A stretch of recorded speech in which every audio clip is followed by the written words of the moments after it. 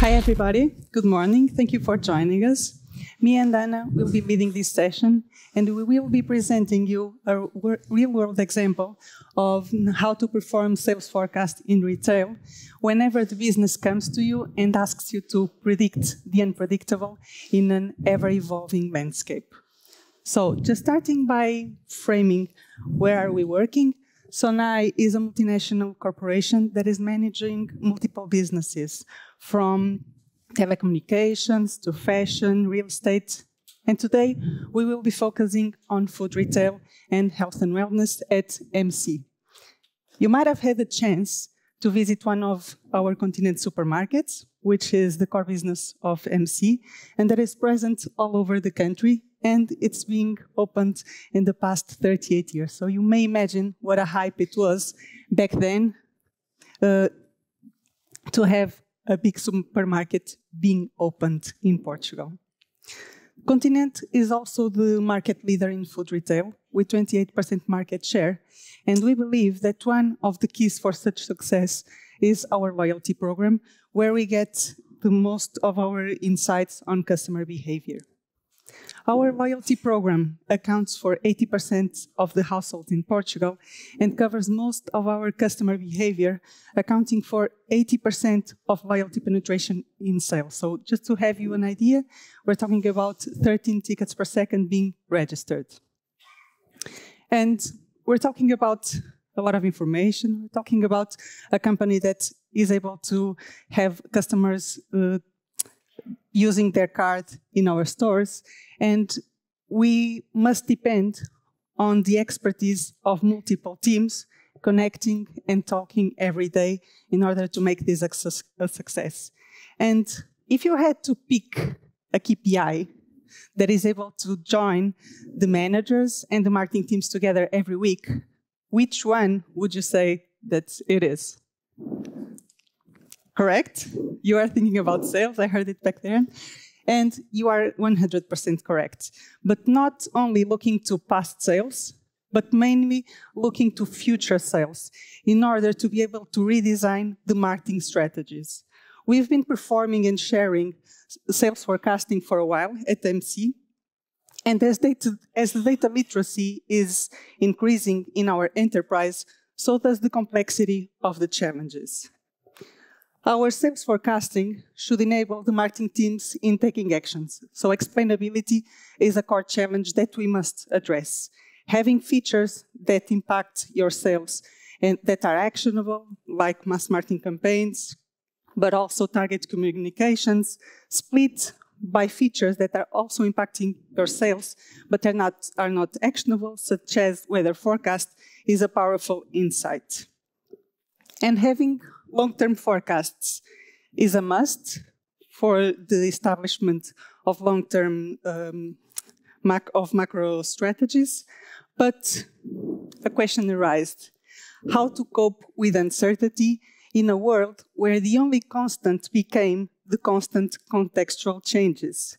This arose with COVID, but we've seen until today that this is a topic that remains relevant and that we must still today address. So today we will be presenting you a framework that deals with these two topics, also making sure that we evaluate results with autonomy and with transparency, and having the right amount and the right balance of flexibility to retrain the model whenever it is needed. So I just gave you a context in terms of the business challenges. Anna, would you like to show us the framework and our proposal as a solution design? Yes, of course. So, in response to these challenges, we have implemented within our company a framework that not only allows us to capture sales patterns, of course, but also to accumulate unforeseen effects that we are not able to anticipate at all. COVID-19 is actually a really good example of it because it had a profound impact on our customers' behavior and as well in our sales, of course, for a long period of time. I will go into it in a few more minutes, but for now, let's focus on this framework and understanding its main steps. So first things first, we start by laying the foundations, by building a baseline forecast. This is what we are all used to thinking when we speak about sales forecasting. And it served us well in the initial iterations of forecasting in our company, But as we recognize the need to be more responsive to customer changes, our approach also evolved, and we added another step, that is, how can we accommodate unforeseen events and changes in customer behavior? To do so, first we need to identify if there has been a change in customer behavior and if that change is systematic. I will explain this more closely, what do I mean by systematic, but I think it's pretty easy for you to understand that it could be the case that we have a change in our customer behavior, but it could be really specific or of an event or of a period of time and really restricted in the time frame. So perhaps not worth considering for future projections. We'll also see how can we distinguish those from the ones that are systematic and that we should reflect and capture in future predictions, and how can we quantify them effectively. Last but not least, I will also show you how we make all of this happen in our company, where we put the preceding interacting between them. So let's start. Now that you understood the main steps, let's go deeper into each one of them. The first one that I said was the one that lays the foundations. It's really a straightforward approach, and because of that, I will only touch on key topics briefly, but if you'd like to know it more in detail, of course, then we can always discuss it afterwards. One thing that I think is really important for you to be aware is that one of our marketing team's requirements is that at the beginning of each year, we need to have a forecast of our weekly sales until the end of that year. So it's based on that that they establish their macro strategies so that they can reach the goals. How do we do that? So we start, like always, by collecting data. We use our internal data, and we also blend it with external data. In what comes to our internal data, we rely on the obvious ones, which is historical sales data, of course, but we also tap into more information, such as promotional activity. In Portugal, we ride the high-low pricing waves, so promotions have a huge impact in our stores, and we need to consider them. As an example of external variables that we use, I can speak on weather forecast, for example. We know that when it's heavily raining, like the past week, people are less likely to hit the beach and much more likely to go to our shops, and so we need to consider also that. After we have all this data collected, not only this one that I spoke about, but many more, we are now ready to modeling it. We are using, at this moment, neural profit. Okay, in the past, we have used other models. This was not our first iteration in doing forecasting, as Anna said. We have already used linear regression and ARIMA, but we are always testing for new hypotheses. This one was the one that performed the best results until now. It combines neural networks with time series algorithms. We have chosen because it was the one that provided us the best results. We are always looking for that. But it also enables us to understand the contribution of the time series components, such as trend, seasonality, and also the contribution of the other features that we are considering it. This is really important for us because it puts a check on the explainability that Anna spoke about. Then we also need to track the results and always be assessing our models. To do so, we use MAP, mean average percentile error, which is a widely used metric in sales forecast, and it has a huge advantage that is really easy to explain to the business. We also have put it here an example of a forecast when we developed this model, and here you can see the actual values and the forecast ones.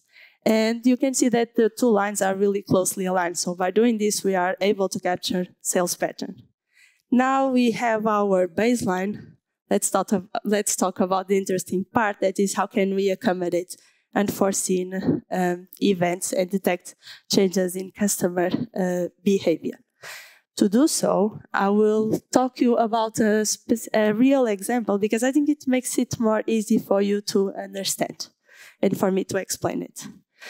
So when we have here an example that is of the year 2020, really a typical year as we all know. And here you have the forecast sales using the baseline model that I spoke about. And you have also the actual sales. So you can see that we have two standout points that I circled in red and that I would like to highlight. The first one happened on the weekend when the Portuguese government announced that we will all going into lockdown. So everyone heard about the rush to go to the supermarkets to buy food, toilet paper, and so on. And so here you can see the impact that it had on our sales. We have here a huge peak. At the end of the year, we also have another standout point that was Christmas anticipation. This was a direct result of our marketing campaigns in order to anticipate Christmas shopping and avoid overcrowding in the stores.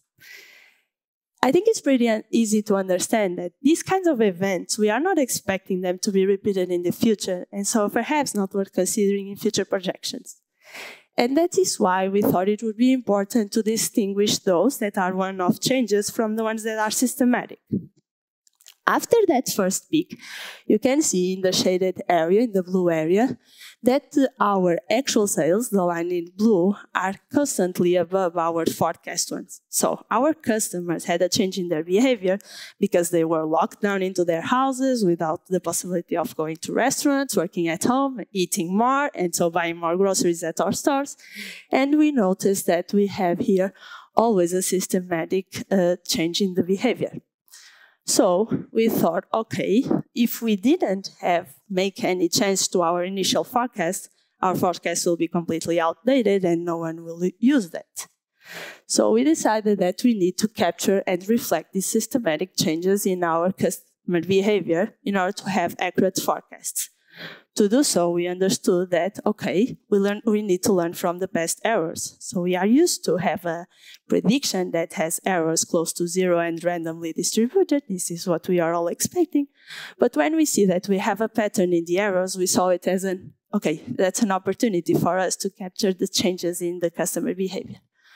How have we done that? So now, at this current moment with this framework, our final forecast is baseline. It's a composite forecast, of course, that takes into account the baseline forecast that we predict at the beginning of the year and that we need to do so, and also a forecast tuning that runs every 2 weeks, and that take into account the past errors. It makes adjustments for the predictions of the next weeks. So let me explain you. So we have always our baseline model. And so we have here our baseline model, and as the time goes by, we have a model that by looking at the past errors makes adjustments to future predictions. Let me show you how this worked for us. So here in this image, you can see that our final forecast, that is the composite one, was really closely aligned with the baseline forecast because we do not have evidence that we should do this adjustment. But once we run this model, we understood that our final forecast should be higher, and now it's much more closely to the actual one than with the initial one. So by doing this, we are able to capture a change in the customer behavior and also adapt our forecasts. To do so, we are using LSTM, long short-term memory, which we are using it because it was the one that provided us the best results, of course, again. And we are using it because it deals with sequential data, and it also has some gating mechanisms that allow us to give different weights to different information from the past. Now you may be wondering if this is too volatile. We are changing our predictions twice a week just for the following weeks. And I also spoke about the one-off changes that we do not want to capture and reflect them in the future. And we have come up with a mechanism that allow us to be much more conservative when making these adjustments. So we are in a real case scenario with real implications, so we tend to be more conservative when making these adjustments. And we only want to do them when we have the evidence that we should do so. To do this, we have always a challenger model that is a model that is trained with the most recent data, and we compare always this model with a champion that we have currently at that moment. The one that outperforms, if the challenger outperforms the champion, then it begins to see the new champion. And then we also put this champion into another stress test that is comparing it with the baseline forecast for the most recent data. And it could be the case that no adjustment is even made. If we do not evidence that we should do that, we do not do it. This second part of our framework is particularly useful in contextual changes, and we are always speaking about COVID, and you may be thinking that COVID is a thing from the past, but this approach also has proved its value during other changes in our context. For example, in the economical context, when inflation arose, we also were able to capture it and adjust our predictions by using this framework. We are also expecting that when deflation happens, if it happens when we do not know where it's going to be, that this also will be able to capture it and adjust our predictions. I'm saying that this is particularly useful in contextual changes. Let me just show you that that is true with real data. So we have here this framework applied to a much more stable period before COVID, before inflation and all of that. And we can see that it only led us to a reduction of MAP of around 1%, which is really small, but it is what we are expecting because we do not have a pattern in our errors. They are closely to zero and randomly distributed. So in most of the cases, no adjustment was even made in our initial forecast. And because of that, we do not see a huge contribution. That is what we also expect when nothing changes. But in a more uncertain environment, like the one that I show you on this year, it led us to a reduction on the MAP of around 25%, which is really good in our opinion. Now, before just showing you how to make all of this happen, let me just cover a point that I think I haven't covered yet and that you may be wondering about, is that why aren't we just simply adding more data into our input data set and generating a new baseline and just cutting this second part? We are not doing this because we do not know until when that change in customer behavior will happen and what change will it be. So by generating new forecasts, we could be just simply reflecting this into all the data set. And we will also be always generating new predictions. We will also lose track about what's going to happen. Are we having different forecasts because the data set input, because there was a change in customer behavior, or because we simply changed the data that are in our input data set? By having this, we can see that we are making corrections and go after it. Okay, so what changed in our customer behavior to make us to need these changes? Finally, I will show you just how we make all of this happen. So this is running completely automatically, both the baseline forecast as well as the forecast tuning, and is shared directly to our marketing teams, okay?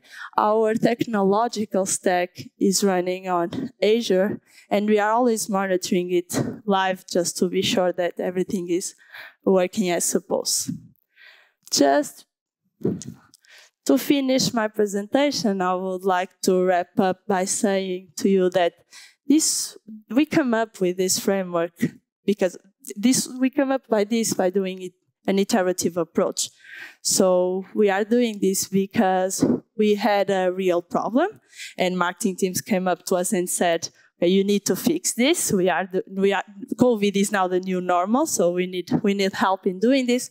And so we come up with this, and it also has proved its value in other changes. And being constantly changing is now the new normal. So I hope you have enjoyed and that this serves you as an inspiration. And thank you. Thank you.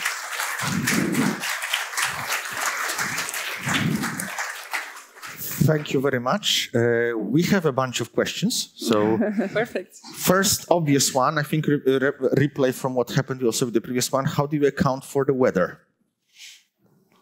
Because, yeah, obviously it's important for sales, but I mean, weather forecasts, right? Okay. Okay. So we would like to have always the weather forecast, but as we do this forecast at the beginning of the year, we only have the historical data of the past year. So we use historical data as a reflection of what's going to happen. We made that analysis by looking at several years, and it didn't change the results dramatically. And so we are using now the weather information that we have from the previous year. And we also use some interactions Like if it's raining on the weekend, it could be different than raining on weekdays and stuff like that. Yeah. Okay. I can add something because in the initial approach, Anna just said that before we used linear regression, and back then, when it is just an equation, you can just update for the weather forecast for the following weeks in the same way as we're using the LSTM. So Clear. Thank you. Competitor activity, that's a good one. How do you incorporate that? Because especially in a business like retail, I mean, that's a killer. That's a killer feature potentially if you can do something about that. In terms of features, yes. How do you account for it? Yeah. Well, we have Starting spies. gathering the data. We have spies all over, everywhere. You're not supposed to say that part out loud. Yeah, because actually opening new stores is a process that takes a long time. Okay, so you can see the buildings that the companies are buying, and you can actually embed it in your models with a lot of advance. When you are talking about digital competitors, it's a little bit different, but Portugal, I think we're not there yet. Okay, and something that also caught my attention, you mentioned that you were using the mean average, the MAPE, as a metric. It's fine if you don't have 0 sales periods. But if something is very low or unstable for a long time, then, at least in my experience, MAPE tends to blow up and behave very nastily. So I was wondering if you had any comments on that. So we are predicting the global sales. So we don't have that. We have all. So we don't have. Because the aggregation level is high enough. Yes. Okay. Yes. It's so we don't have that. Yes. Fair enough. And it has the advantage that it's really simple to explain. So everyone talks about MAP really easily in our company. Without question. So, yes. Clear. Okay, next one. How do you account for store assortment and cannibalization effects? Do you incorporate that? Actually, we don't have such a problem with this because we are doing it daily. If we were doing it by store, then it would be a huge problem. And since we're doing it aggregated, things just balance each other. Okay. Even if we open a new store and if it's cannibalizing sales from the other stores, it's already included in the trend in terms of global sales. So it hasn't been an issue. Okay. Yes. And we have time for one last one. How do you incorporate the impact of promotions? Or yet another, you don't care because it's aggregated? We tried many things. Actually, in terms of macro strategies, it's quite constant. And during the entire year, it may change between customers. So we had a trial before having redemption rates by customer. But when you're doing it aggregated, again, it doesn't impact that much. So we tried it, but then it's just not explicable.